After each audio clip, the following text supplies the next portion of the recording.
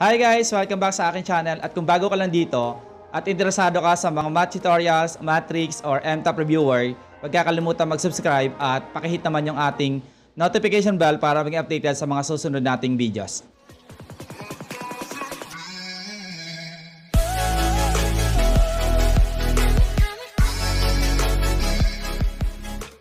So this time we are going to talk about one of the famous theorems in mathematics, the Pythagorean Theorem, which is under Mathematics 9, quarter number 3, week number 8. So this theorem is commonly called Pythagoras Theorem. So what is this theorem and who is Pythagoras? Si Pythagoras ay isa sa pinaka-ancient Greek mathematician na nakapag-prove ng Pythagorean Theorem. Ang husay niya, di ba? Pero maraming historian ang naniniwala na hindi si Pythagoras ang nakapag-prove but instead, isa sa kanyang mga estudyante.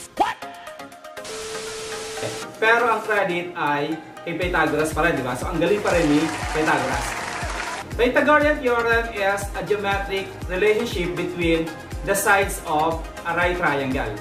In a right triangle, the two perpendicular sides are called the legs, kaya meron kang leg, leg, and the side opposite the 90-degree angle is called the hypotenuse, which is also called the longest side in a right triangle. Commonly, the sides of a right triangle are leg A, leg B, and the hypotenuse E. Pero kahit magkabaliktad yung leg A and leg B, walang problema. Pwedeng si A mapunta kay B o kaya si B mapunta kay A. But yung C natin is usually pinaka-hypotenuse. But before we proceed, there are some topics you'll need to know in order to go through or understand this theorem. So una, dapat alam mo yung tinatawag nating angle. So pangalawa, dapat alam mo ngayon yung syempre triangle. So pangatlo, dapat may idea ka about squared. At pang-apat, dapat may idea ka about radical or square root. So although Pythagorean Theorem is a part of geometry, but there are some lessons in algebra na dapat alam mo tulad ng variables and solving equations. There you have it. So let us now define Pythagorean Theorem. It states that the sum of the squares of the two legs is equal to the square of the hypotenuse. Pero ang pinaka-common definition nito is that in a right triangle with legs A, B, and hypotenuse C, A squared plus B squared is equal to C squared. Try natin ngayon itong right triangle with dimensions 3, 4, and 5. Ito yung square corner, ibig sabihin meron kang right triangle. Ang gagawin natin dito, i-square natin itong 3, i-square natin yung 4, and then i-square natin yung 5. Okay, so pagka i-square natin yung 3, syempre 3 by 3, so pag binilang natin 1, 2, 3, 4, 5, 6, 7, 8, 9. So magkakaroon tayo dito ng 9 squares. So pag in-square naman natin yung 4, 4 by 4, magkakaroon naman tayo dito ng 4 squares is equal to 16. Tapos pag in-square naman natin yung 5, ang makuha naman natin dito ay 25. So mapapansin mo dito, itong 3 squared plus 4 squared ay magiging equal ngayon kay 5 squared. Kasi ang 9 plus 16 equals 25 and 25 is equal to 25. Diba? Very interesting. Kaya the sum of the squares of the legs, at yung pinaka-legs natin, is equal to the square of the hypotenuse. So kaya nga kung meron tayong leg A, leg B, and the leg C, magiging A squared plus B squared is equal to C squared. So ano yung essence ng formula na to? So gagamitin natin itong formula na to kapag isa sa mga side ng right triangle na to ay mawala or missing. So take note that kailan lang pwede gamitin ng Pythagorean Theorem, pwede lamang siya sa right triangle. So halimbawa, nawawala yung C. Hanapin natin yung C. So makita natin, naka-squared yung C, di ba? Saan yung inverse ng squared? Di ba? Square root. So para matanggal to, ang gagawin mo lang dito kay C ay magiging the square root of A squared plus B squared. Ibig sabihin, pag nawawala yung pinaka-hypotenuse, ang gagawin natin dito, i-add natin yung sum ng A squared and B squared, tapos kunin natin yung square root. Kapag ka naman A, ang hinahanap natin ba A squared? Okay? So, eto, mag-minus tayo ng B squared both sides, kaya magiging C squared minus B squared. Then, since hahanapin natin si A, ang gagawin lang dito ay square root lamang natin yung dalawa, kaya magiging the square root of C squared minus B squared. Then, take the positive square root because there is no negative land. So similarly, pag hinanap natin si B, magiging the square root of C squared minus A squared. Kaya itong Pythagorean Theorem na to ay magagamit natin kapag isa sa mga side ng right triangle nawawala, makukuha natin yon gamit ang Pythagorean Theorem na siyempre gagamitan natin ng square root.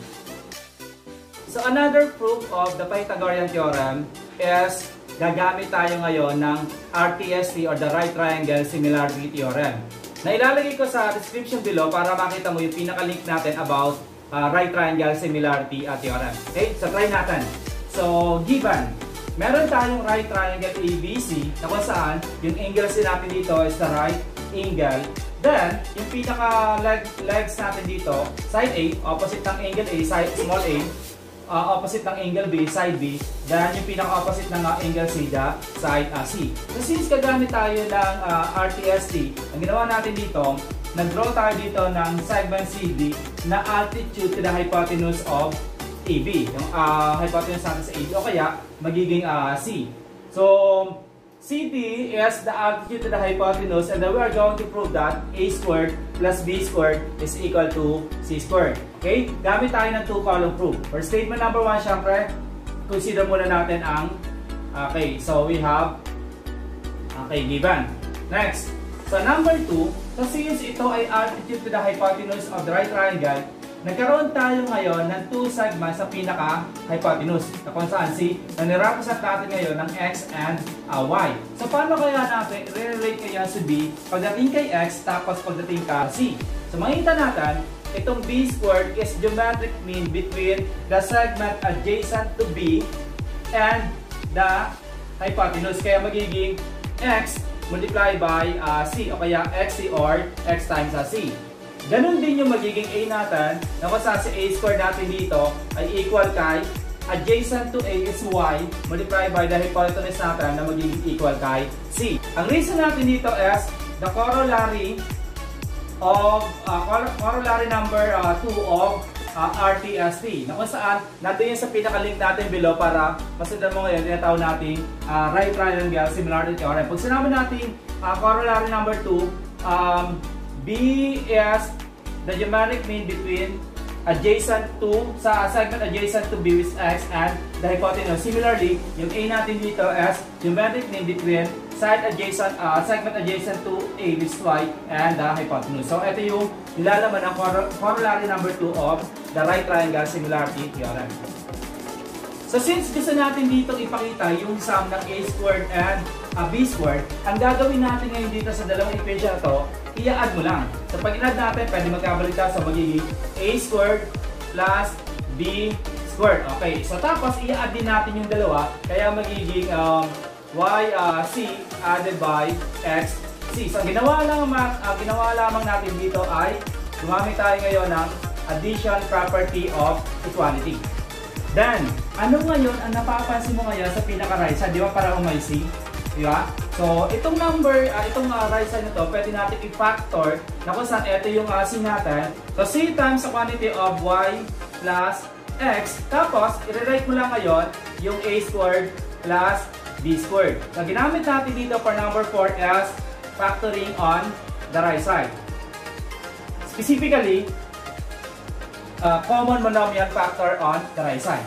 Next, makikita natin, itong C natin ay hinati natin into two segments, X and Y. Ibig sabihin, pag in-add mo ngayon sa X at si Y, magiging equal lamang kay C. Di ba? Nakikita mo ba yun? Kaya yung number 5 natin dito, ay pwede mo ngayon i-add X plus Y is equal to C. So, ano nga magiging reason natin for number 5? So, magiging reason natin dyan ay sa ibang libro, ginagamit ito, definition of betweenness.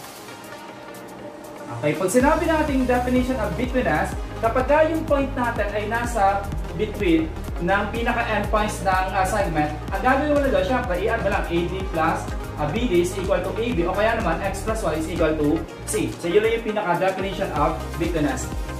Kaya for number 6, since meron ka ditong Y plus X o kaya X plus Y, equal lang naman dito yon, pwede mo ngayong palitan sa C ngayon ng pwede natin palitan ngayon sa Y plus X ng C. Kaya magiging A squared plus B squared equals C. Itong Y plus X na ito equal dito, kaya i-multiply din natin ng C. Ibig sabihin, gumamit tayo ngayon ng substitution law or law of substitution. Okay? Then, ano ngayon ang napapansin sa pinaka-right side? Di ba? C times C. Pag minultiply natin ang C times C, equal niya kay C squared. O kaya, ganun din yung A. Pag minultiply natin yung A times A, magiging equal kay A squared. Pag minultiply natin ang B times B, magiging equal kay B squared. Kaya, itong C times C ay equal lamang ngayon kay C squared. Kaya, for number 7, so therefore, we can conclude that A squared plus B squared is equal to C squared na ang reason natin dito is only multiplication. Okay? So, minultiply lamang natin ngayon yung C times, so kaya naman, ginamitan lang ng pinaka-exponent. So, na-prove natin ngayon yung Pythagorean Theorem. Gamitin na natin ang Pythagorean Theorem in finding the missing side of a right triangle. So, makikita natin for number 1, leg is 5, another leg is 12. Nawawala dito yung hypotenuse, pwede natin i-represent ng C. So, for number 2, leg 8, hypotenuse 10, pwede natin i-represent ng A or B. Wala problema doon. Bawa, ang A ngayon ang i-represent natin. Di ba yung pinaka Pythagorean Theorem natin dito is A squared plus B squared is equal to C squared. Kanina, na-derive natin na kapag kasi ang hinahanap, gamit ka lang ng square root of A squared plus kay B squared. So, ano yung value ng A? So, pwede itong maging equal kay A. Okay, ito ngayon pwede maging equal kay B. Tapos, magiging the square root of 5 squared plus 12 squared. So, pag in-square natin ngayon ang 5, magiging 25. Square natin ngayon ang 12, magiging 144. Then, add natin ang 25 and 144, magiging 169. Pag kinuha mo ngayon ang square root ng 169, so, pag multiply mo 30 times 30, magiging 169.